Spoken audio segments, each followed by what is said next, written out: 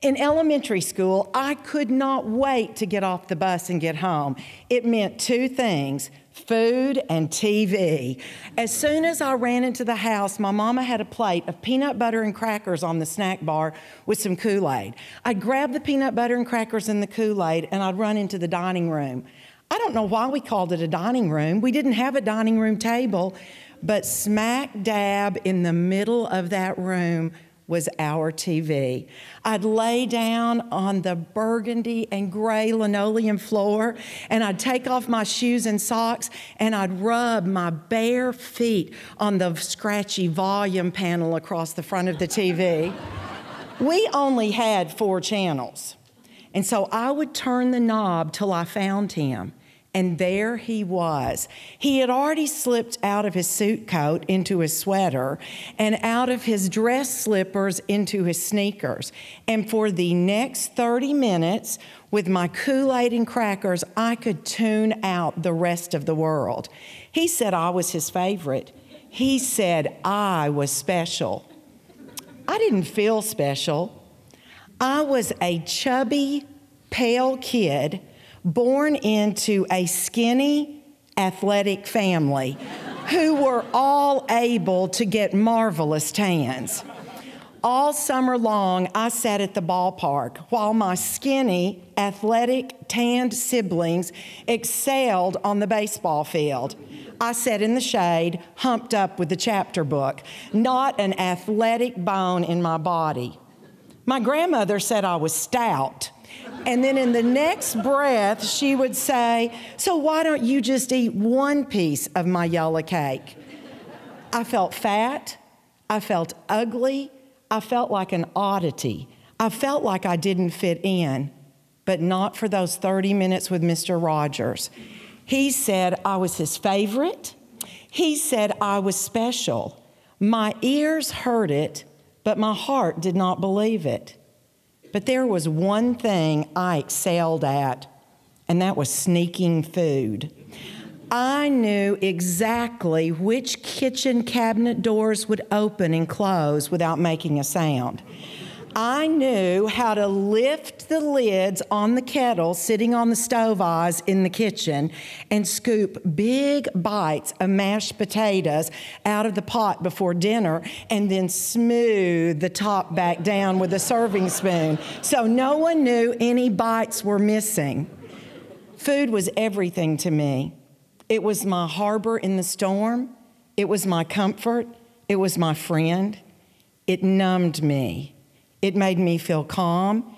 It kept the demons in my life behind closed doors. Food was much more important to me than anything else that I could have imagined.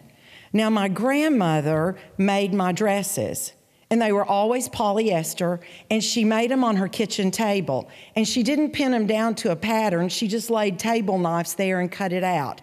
Because as my waist grew thicker, the dresses that she made me looked like square boxes with armholes. I never wore a 2-piece bathing suit. I never walked into a store when I was in junior high and bought a ready-made pantsuit that didn't look like a middle-aged woman.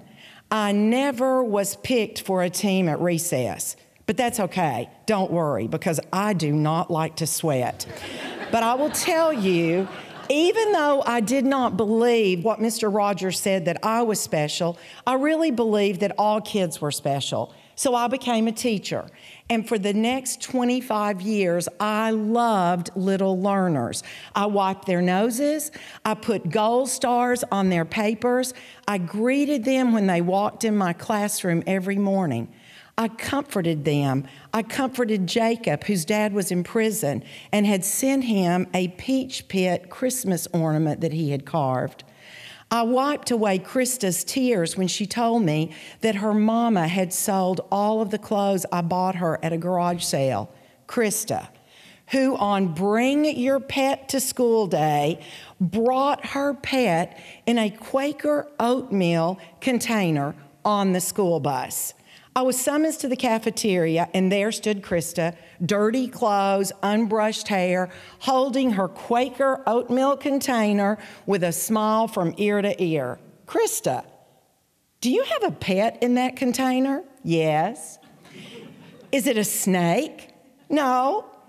Is it a kitten? No. Is it a frog? No. And then she opened the container and out flew the biggest black rooster that I had ever seen. I said, Krista, did you bring that on the bus? Yes. I said, how did you get the rooster in that container? And she demonstrated. You just put his head in, and then you take your foot and you push. And that is exactly what I did at the end of the day when it was time to put Krista and the rooster back on the bus and send them home to public housing where Krista lived. I comforted Lance, who only wanted on his third grade Christmas wish list a tombstone for his mama's grave. I loved them all. And when they came in my classroom, I told them that they were the most special, unique creatures ever made. And then I backed up those words with actions. I looked them in the eye and said good morning to them. I helped them pursue their dreams or discover what their dreams were. And as I stood, I tried to pretend like their little face was the only face that I saw in a sea of 26 little bodies. I hugged them all. I hugged the skinny ones. I hugged the angry ones. I hugged the broken ones. And I hugged the chubby ones. And I hugged the chubby ones a little bit tighter.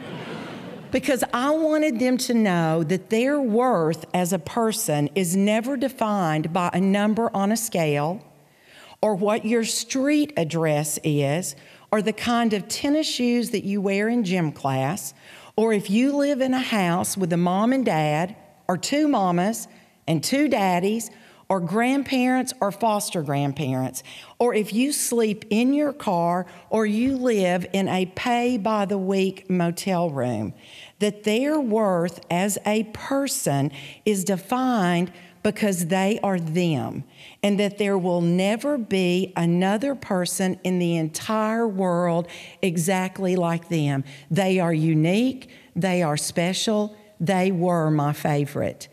And all of a sudden, my heart started to realize and believe Mr. Rogers' words. As I taught those kids that they were special, my heart started to believe that maybe I was special too.